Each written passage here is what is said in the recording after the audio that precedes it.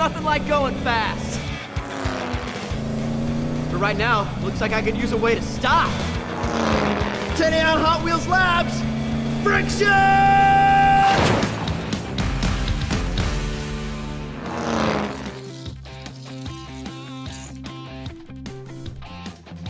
You can't stop the Swamp of Doom. Because Hot Wheels don't stop! Science to the rescue.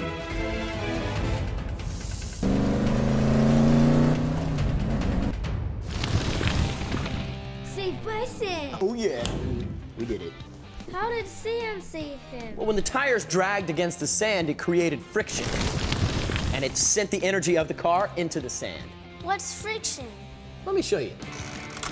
Friction happens when different surfaces rub against each other, sharing the energy of one object with another. Different materials have different levels of friction.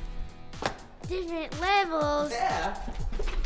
Let's build some track. Yeah! All right.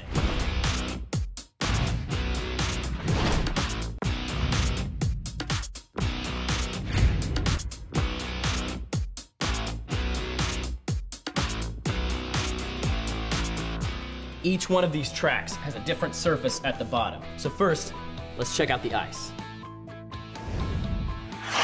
Cool. The smooth track has less friction and more speed. The rough track has more friction, so less speed. Less speed? Why would anyone want more friction? Good question. Sometimes you want to put on the brakes.